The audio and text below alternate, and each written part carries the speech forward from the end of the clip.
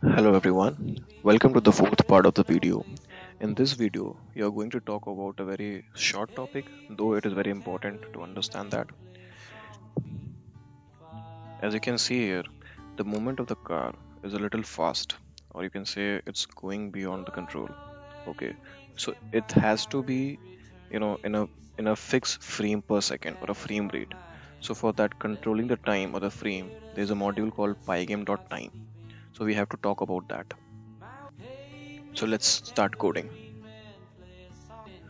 So this module, the pygame.time module, or time module is basically important or responsible for monitoring the time.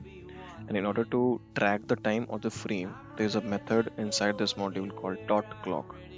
So we have to create an object for this method called pygame.time.Clock. Let's just say that object name will be clock only. Okay. So now we have created an object to track the time. Okay. Now we have to deal with the frame or the frame rate, you can say. So in order to do that, there's a method called .tick. There's a method called tick, which accepts the argument in terms of milliseconds. So this millisecond is nothing but the frame rate. Okay, so that frame rate frame rate has to be given in terms of number. So what exactly this tick method? Let's just say clock.tick method do.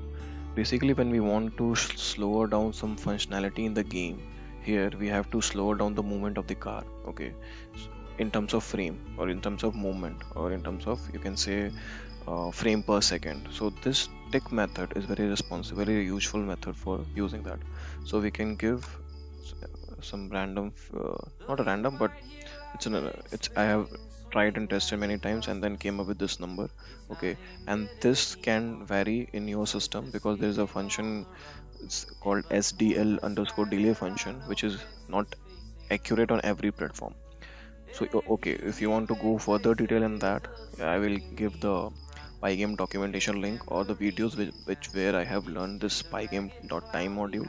But for now, let's just put this line into the game loop where the game is running. Okay, we can place anywhere, but I prefer the moment we updated the screen, there only we can put it. It doesn't matter if you place before this line or after this line, but it's my preference to put this line into after the update method. So two things. First, whenever you want to slow down some functionality in the game, here we have slowing down the speed of the car. This stock tick method is required.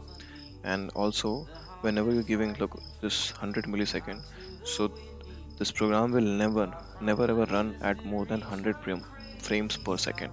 You have to remember that. And also this method should be called once per frame.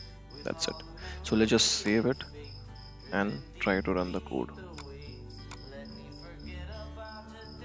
Okay, yeah, now you can see the movement of the car. It will vary. So that's it.